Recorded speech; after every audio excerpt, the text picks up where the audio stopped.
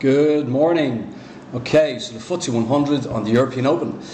Okay guys, in terms of intraday trading, I'll be looking for probably short positions intraday in the morning session.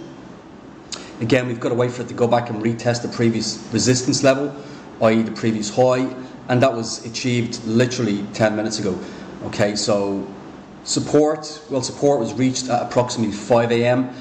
So again, we've got to wait for it to either retest the previous low, i.e. support, or retest the previous high, i.e. resistance, before we can then play the reversal. So it's a case of waiting to see, because at the moment it has pulled back. So got a nice short position in pre-market. So hopefully it'll go back to retest, preferably the previous resistance level. I definitely prefer going short at the moment. Right, okay, here we go.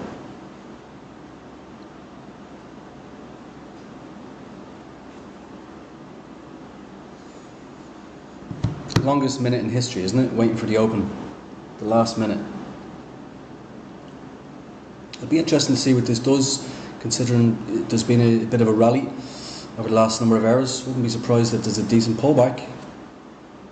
Okay, that looks like it wants to go bullish. Okay, immediately rejected. What a massive rejection to the resistance level. Look at the size of that rejection. That is huge.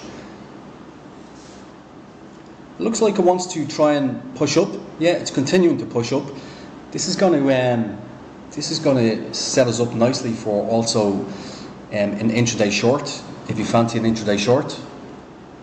Okay, so I'm looking to go. Actually, I'm looking to go in on this candle. It still is quite bullish, though, so just be careful. Okay, massive rejection that time. Massive rejection.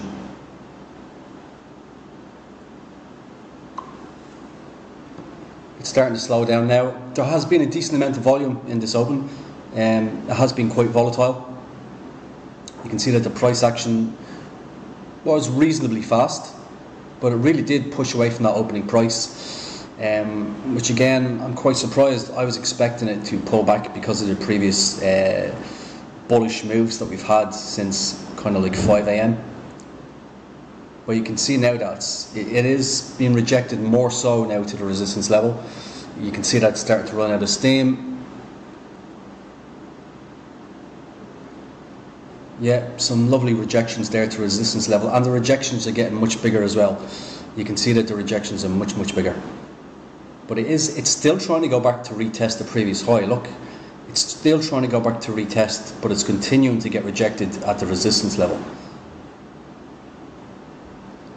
But it's still trying. Yep, okay, so it has pushed higher.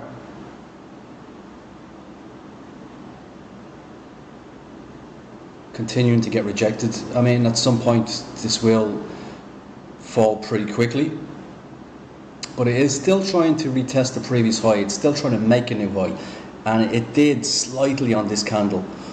It slightly made a new high. But you can see that it is continuing to get rejected. Much stronger rejection now to a resistance level. So I mean, this is a nice setup to not just scalp trade, but this is also a nice setup to take an intraday trade. So remember guys, you don't have to scalp all the time. You know, this is a really nice setup to take an intraday trade. So if you fancy an intraday trade, this is a nice setup, because look at the space, okay? Look at that gap that has to be filled since what, 5 AM? You can see there's a massive gap that has to be filled, and it will be filled at some stage. So it's a nice setup to take an intraday trade or a scalp. And obviously when you take an intraday trade, you reduce your risk because you're not using as big a position size as what you do when you scalp trade. So it just depends on your preference.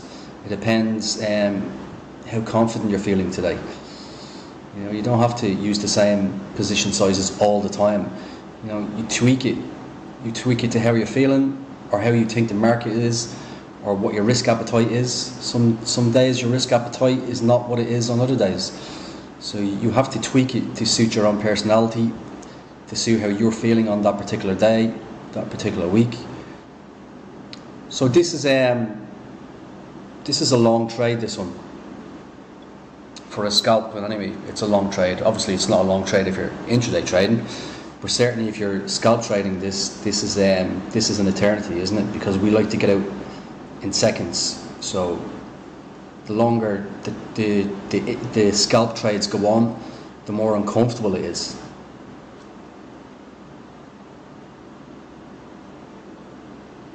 So the position that I'm taking this morning, I wouldn't describe it as a scalp size position. I would more say that it's a kind of an intraday trade. A fairly big intraday trade, but this is why I'm saying that this particular setup is very, very good. You know, you can have multiple approaches to this type of setup, and a scalp trade is a great setup, also an intraday trade.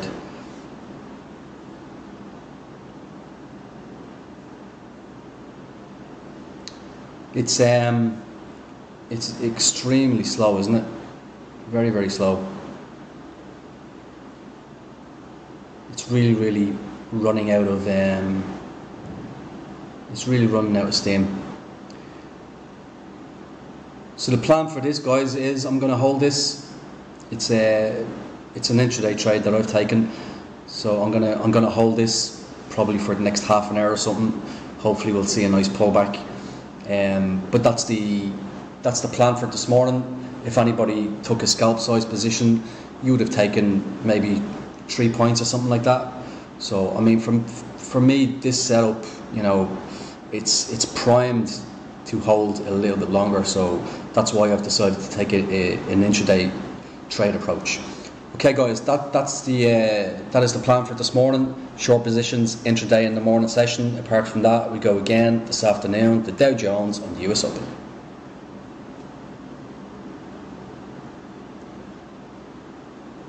Okay, so I'm going to continue to hold this, and we'll come back to this in a while.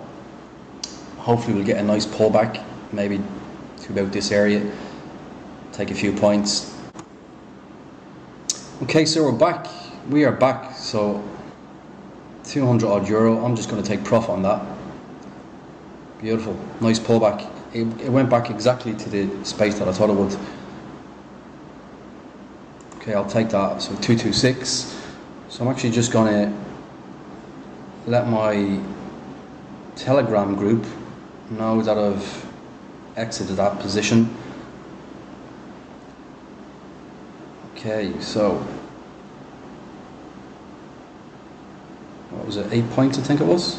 I think it was 8 points. Okay guys, so nice example of an intraday trade. You can see why I decided to take an intraday style approach instead of scalp trading it, because we've got this massive gap to fill. Now, initially I did say that I thought the price might pull back to this area.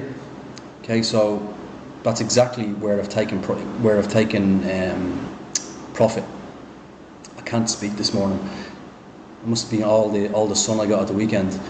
So, but this is a really nice setup for an intraday trade or a scalp trade. But again, you know, when you think that you can gain more points and you can hold it for longer, it makes sense to have an intraday style approach.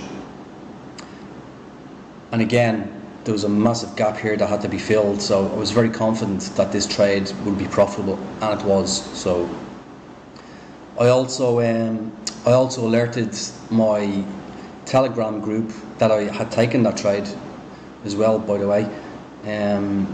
So they also profited from this nice little intraday trade. So now we go back to intraday trading again, and we wait for the next setup. And this is how the Telegram group works. We wait for the correct setup, we take the trade, we liquidate, and then we look for the next setup again. So that was a pretty decent trade. Yeah, if I'd have held it for longer, I'd have got some more profit, but you know, it's okay to leave money on the table. You know, I would rather leave money on the table and come out profitable than try and wait too long to gain too many points and end up taking a loss. So quite happy with that. So that's not bad. You know, I don't have a target every day, but I suppose my average is probably about €1,000 a day. So I've already made over 200 just on this trade alone. So that's a good start to the day. So that is how the Telegram group works. If you wish to join, you can DM me on my Instagram, or if you wish to join the Sambora trading community, you can DM me on my Instagram, sambora.00, or you can email me, eduardosambora@yahoo.com. Nice start to the day. Now we continue.